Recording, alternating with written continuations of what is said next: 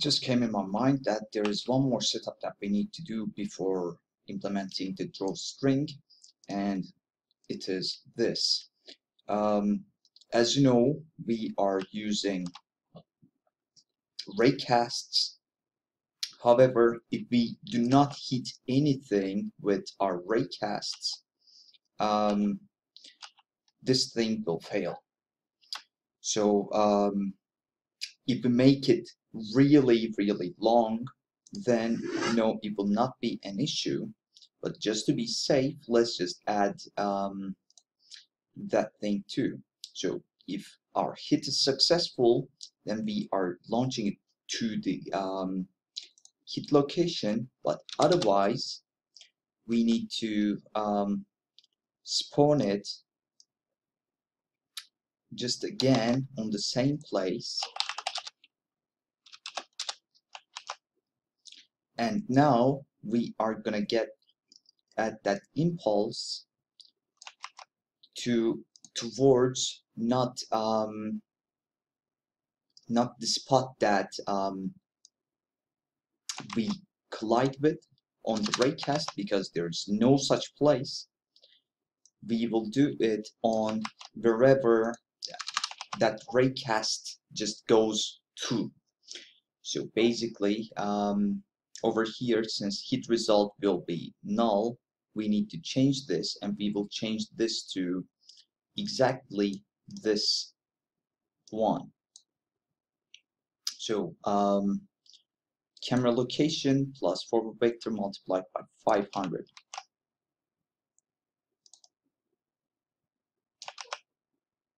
So basically, this is just sending it towards somewhere, but still towards where we are looking at. So okay, this is done too. Let's just go for drawString.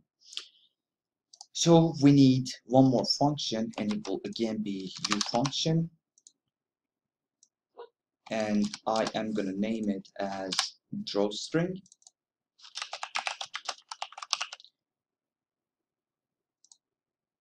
Okay.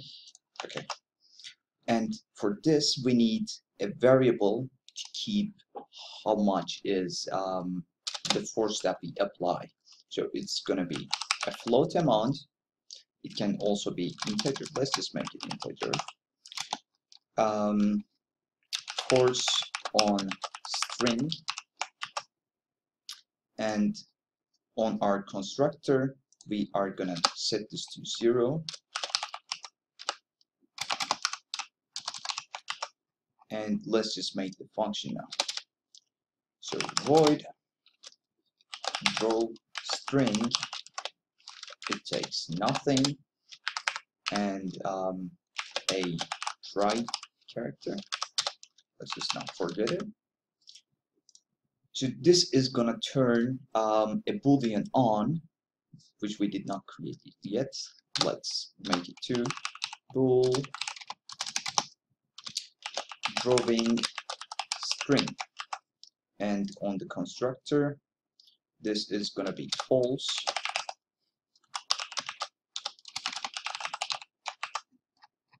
So this one simply turns it on. Drawing string equals true. Let's just make another function now, and this will handle this event. And it doesn't need to be a U function, it will be internal. So void draw string handler.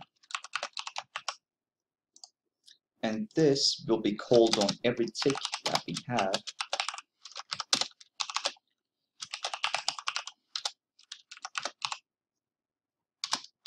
And what it will do is it will just increase this force on string. Force on string plus equals, let's just make it 1. I don't know how the numbers will work out for now. And let's just go for tick. Tick is over here. And we will just call it over here. Draw string handler. All right, and now we just need to pass this value for some string on everywhere that we need to use it. So impulse was this, but now let's just make an approximation.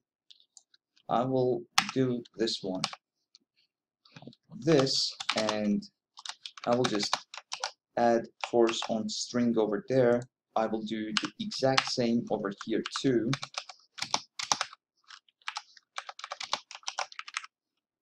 Okay, and one more thing, we need to cap this value. If force on string is smaller than, let's just cap it on 30, because this amount is exactly 30 is exactly gives us the same results as we had before. And one last thing, when we are done with everything, we need to turn this drawing force on string to 0.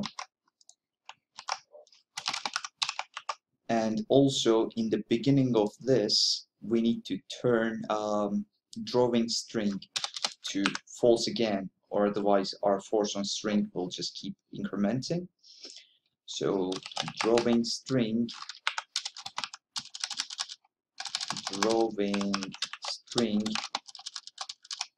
equals false again. I think everything is set now. Okay, this one has a problem. Draw string handler. This one is supposed to be called. Okay, I think everything is set now. Let's just pause and compile. So I had a crash, and I removed all the loggers and placed it on drawString handler, and I forgot to place this statement over here. If drawing string, if we are drawing the string, then this handler will do what it's doing. So saving it, compiling it again. It should not take much, hopefully. And still we need to do some other setup on the character blueprint itself.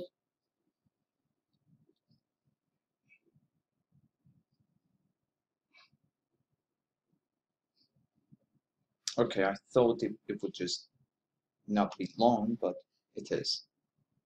I'm gonna pause it now. Okay, it took real long. Let's just do the last setup that we need. We are editing the pride character, and over here, when we press F, we want to draw the string, and when we release it, we want to shoot. Okay, had another crash. Awesome. Pausing it and launching it again. Okay, I think it is related to Windows 10. So when I press F, I should see the value increasing. I cannot see it, but you can see it, guys. It is increasing. It just cannot print. When I press F and release it immediately, see, it just falls in front of me. When I hold it and release it afterwards, you can hear my keyboard. It just goes much faster. Yes, the numbers might just be tweaked. This might just be an overkill, but yeah, it is good enough. I am about to conclude it. Finally, I would like to place another function over here, and it is for you guys to see if our aiming functionality is really working or not. Because I told you no matter where we move the camera, it will just aim as good. But let's just see if it does. So I'm just gonna make another void, and gonna call it switch to archery mode. Think it like normally it is just roaming mode. When I switch to archery mode, the view changes. Basically it, nothing else.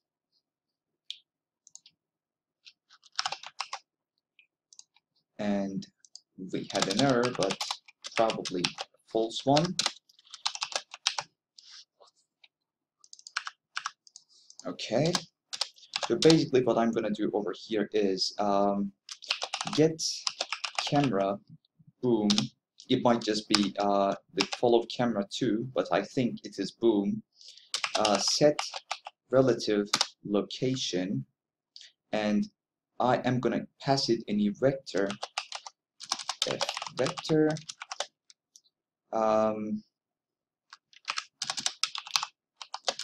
F vector. So I'm just gonna give it some z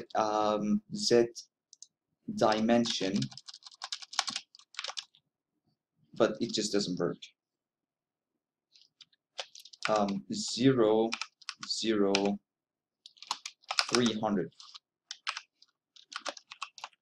This one should work. And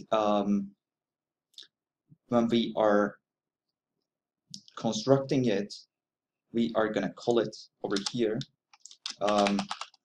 Switch to archery mode. So on default, it will be in archery mode. I'm gonna pause and compile again. So when I press play, it doesn't work. So that means it was not camera boom, it was the follow camera.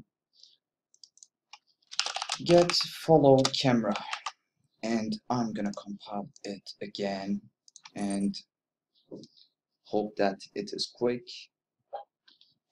If not, I'm just gonna pause it immediately. Okay, pausing it. Okay, I added 200 to the Y value as well, just to get that look that I mentioned, like our character's head on the bottom left corner. So I'm just gonna shoot some random stuff over there, and as you see, it still goes to the middle, like wherever we are aiming at. And sometimes I manage to hit the character itself multiple times, but that's a bit like this.